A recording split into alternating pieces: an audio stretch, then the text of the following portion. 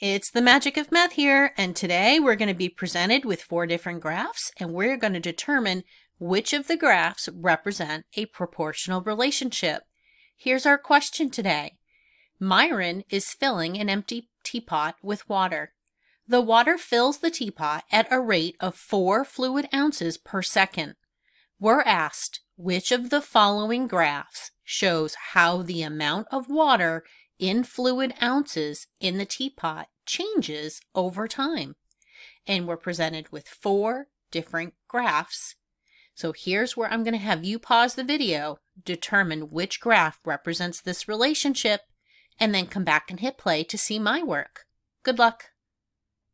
Welcome back. Again, we're looking for changes over time as we fill an empty teapot with water. And we know that the teapot is filling at a rate of 4 fluid ounces per second. I want to focus on the fact that the teapot is empty as it starts. We can see that we are comparing time, the amount of time that the water is going in the teapot, to the total amount of water in the teapot after a specific amount of time. We know that when we start at 0 seconds, there is 0 fluid ounces of water in the teapot. So the initial amount is 0, 0. At 0 seconds, 0 water. So any graph that's going to represent this real world situation needs to have a point or begin at the origin. So let's check that first. So when I look at graph A and I plot a point at the origin, that is where this line begins. So it could possibly be graph A. When I look at graph B, the line does not begin at the origin. It begins at 0, 5. We're told it's empty. This graph says that at 0 seconds, there's 5 fluid ounces, or 4, it looks like 4 fluid ounces in the teapot. So graph B does not represent this situation.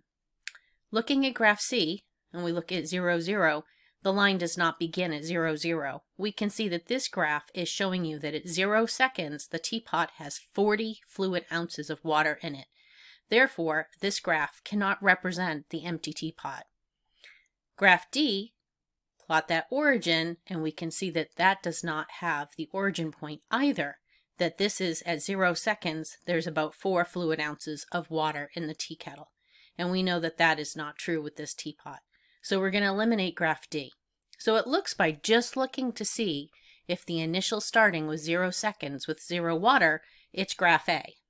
Let's enlarge graph A to determine if rate of 4 fluid ounces per second follows what the line is showing us.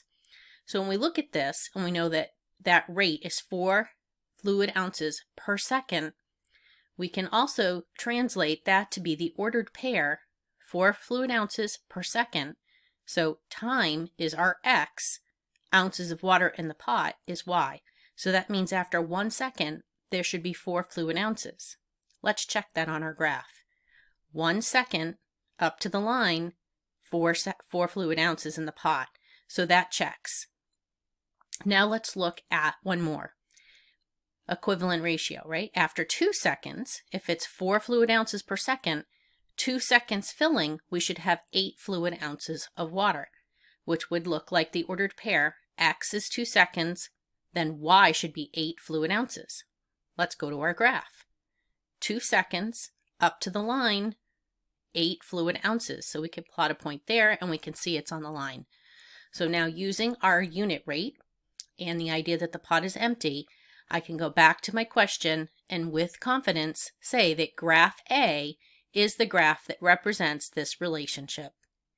And there you have it. That is how you determine the graph of a proportional relationship. And that's the magic of math, where we continue to master math 1 video at a time. Thanks for joining me today, and I hope you'll come back soon.